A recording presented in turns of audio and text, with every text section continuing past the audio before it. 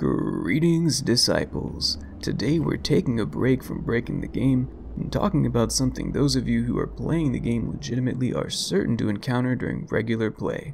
That is, leveling your iconic, also known as unique weapons, as you progress, which is essential to making sure your damage stays consistently high throughout, while still giving you the freedom to use the weapon you want to.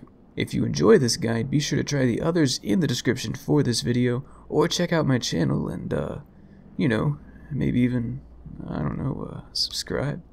Anyway, on the docket for today, we are first going to look at the costs associated with leveling weapons normally, and what exactly that means in terms of how much you'll have to do or pay to acquire the components to do so. Then we're going to talk about the actual mechanics of leveling your iconic weapons, followed by the golden method I've worked out for you guys to do so efficiently. Lastly, we'll do a cost comparison so you know exactly how much of a difference this method makes. As always, if you don't care to learn about the game science and details of how it all works, you can skip ahead using the links in the description, or on the progress bar, because I figured out how to do that. Moving on, let's say you watched an ill-informed video that tells you the best unique weapon in the game can be picked up at level 5. You did so, and it was useful for all of 10 levels before it quickly got phased out by everything else you started picking up. What do you do? The tempting answer is to go into your crafting menu, hit the upgrade button, and crank an item up as high as it'll go. However, the return you're getting for doing this compared to the rapidly increasing cost is absolutely going to hit a ceiling for those playing the game normally, and even those using certain exploits. Just to show you guys how expensive this can get, I'm showing you on screen the component costs to level a weapon 10, 20, 30, or 45 levels. These costs are the same for every type and starting level of weapon, of course keeping in mind that you only have to pay the component price for the tier the weapon currently is, and all below it. Now let's take a step further and look at what it would cost you in eddies to purchase all these materials. The answer, an insane amount. Up to 7.8 million to level a legendary weapon 45 times. That's with the perks for both reducing cost by 20% and granting free upgrades 10% of the time. It doesn't take a genius to see that this is not ideal, especially when you can have up to 3 weapons to consider. So, what is the alternative? Before we get too far into that, you need to understand the mechanics behind leveling iconic weapons. These things can be really tempting to run and grab at the first opportunity, but I'd really suggest not picking up iconic weapons or legendary weapons and armor that spawn in the world at the very start of the game, since they will then be leveled to your current level, though cyberware is okay as it doesn't have a level.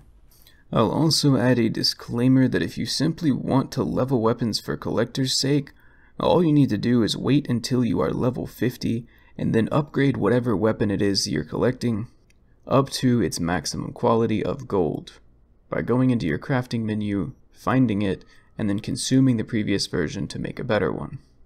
That's because by waiting until level 50 to upgrade them, it ensures that when you do upgrade them, all of their stats become whatever they would be at your current level, so that means they're maxed out. However, remember that if you're trying to get the best stats for your weapon, almost all of them you're going to want crit chance, crit damage, and the headshot multiplier. However, this guide is mainly for weapons that you intend to use throughout a majority of the game. For those, I suggest waiting until certain levels depending on their rarity to pick them up. Not only will it be easier to acquire quest-related weapons, but you'll also not need to stop using that weapon at any point because you can't afford to make it more powerful. This is because I have a very simple method you can follow throughout the game to enhance these weapons as efficiently as possible. So we're going to take advantage of the fact that when you upgrade the quality of a weapon like I just showed you, you will bring that weapon up to your level. Keep in mind that you will need the True Craftsman, Grease Monkey, and Edge Runner Artisan perks to be able to craft blue, purple, and gold weapons respectively. Now this requires, I think it's 4, 12, and 18 points into your technical ability, which means that this particular aspect of leveling up your weapons is going to be locked off for any non-crafting builds. And it's even more important that you wait until the in-game to pick up some of the best iconic weapons.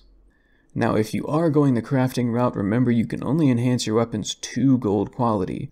This means that uncommon items can only be enhanced 3 times, once to blue and then purple and then gold. Blue or rare quality items can only be enhanced twice, to purple and then gold, and purple likewise can only be enhanced once. We'll keep this in mind for the next part of the video, and it's also worth noting that when you do upgrade a weapon to the next rarity level, all of its crafting costs are reset to whatever they were at square one. Now this is very useful, and smart planning of what level to upgrade your weapons to the next rarity is the basis of our efficiency for this method. And that method is what we're getting to right now. So with all of the mechanics in mind, the method I suggest using to level your iconics is a hybrid between normal leveling to keep the weapon useful as you go, and then upgrading its quality at certain intervals to ensure that you're making efficient use of your components. So what exactly does this system look like? This.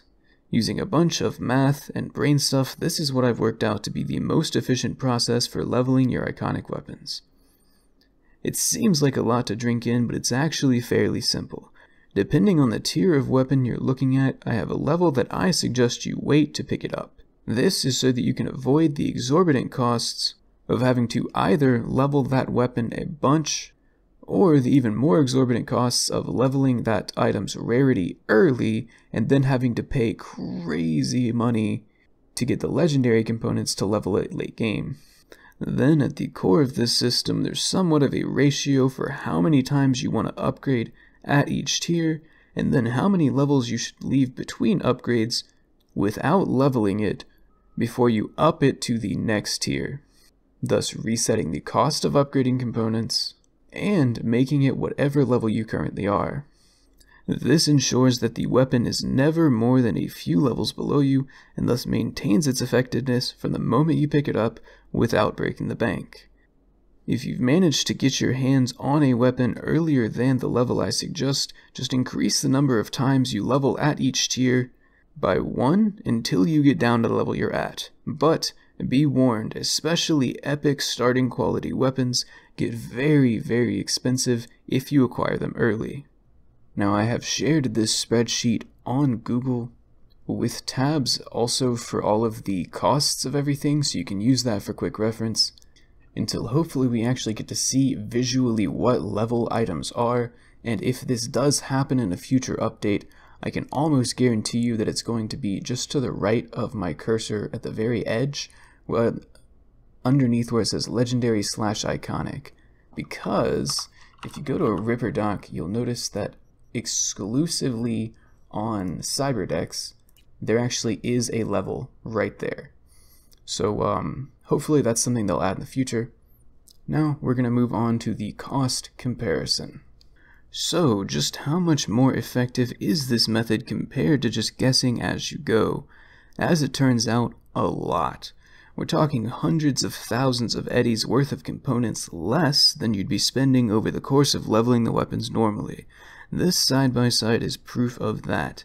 It costs you about the same to add 10 levels to an epic weapon as it does to progress 2, 3, and 4 times that many levels with this method. If you're like me and you pick up everything to disassemble later, you might even be able to keep up the levels on all 3 weapon slots without purchasing many or any components at all, meaning the effective cost of leveling is all but eliminated, leaving you with even more money to waste on fast cars and spiffy clothes.